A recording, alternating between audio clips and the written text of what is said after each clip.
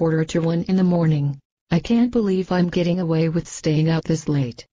What shall I do now? Jane Jessica Barrett, what do you think you're doing out here at this time of night? I was just hanging out, Mum. Young lady, you do not hang out at 10 to 1 in the morning. You are supposed to be at home in bed. But Mum, there's no school tomorrow. It's an inset day. You know perfectly well it is not an inset day tomorrow because you have that test. You're a naughty young lady. Why am I naughty?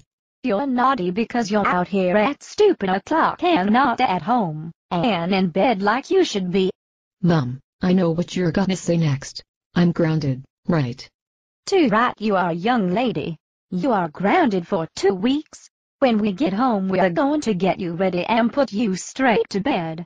Naughty girl. Okay, I hope you do well in that test today, Jane. Me too, Mum. I'm gonna have to ask you to remember that you're grounded, and that means no hanging out after school. You are to come straight home. Understood? Yes, Mum. Don't keep on about it, for fuck's sake. If you talk that way again, I will ground you more. Watch your mouth. Aha! Bargain Hunt 2045. Excellent. I love this show. Hi, Mum. Hi, Millie. What can I do for you, darling daughter? Actually, I was just hoping I could talk to you. Of course, darling. Sit down. What's on your mind? Well, to be honest with you, it's James. James? What's wrong with him? He has been feeling down for the past 2 weeks now. I can see him getting worse before my very eyes and I'm really worried about him. Oh no. Poor thing. Where is he now? Hey Mum. Millie. Hi James, my poor darling brother. James, come and sit down, my poor darling son. So darling, why are you feeling so down? Well, Mum, Come on, sweetheart. Tell me, I'm your mother. I really don't know, Mum.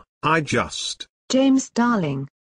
You're my son, I love you so much that it breaks my heart to see you like this. We need to cheer you up.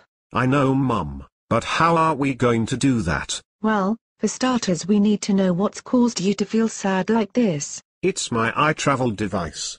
It's malfunctioning all the time and it's very close to having it. Oh no. You poor thing. I totally understand how you feel. Apple have been slacking with their devices recently. I know. So, how are we going to cheer me up? I could buy you the iTravel 2 device.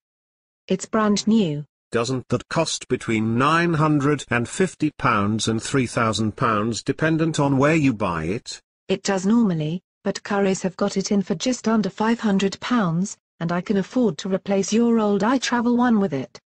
If you want it. Yes. Please. Of course I want it, Mum. You totally know how to cheer me up. Thank you. You're very welcome, darling. I knew I could put a smile on your face, son.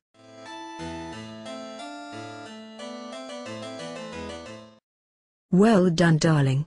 That was excellent. You really think so, Mummy? Molly darling. Please sit down. I know your dancing is great. It's the best dancing I've ever seen. I tell you this because you're my daughter and I love you. I love you too, Mummy. I mean, I really love you. What did you just say? I really love you. Molly Tamara Barat, you do not use that language. You're naughty. No, I'm not. You're very naughty. Go to your room and think about what you've just said.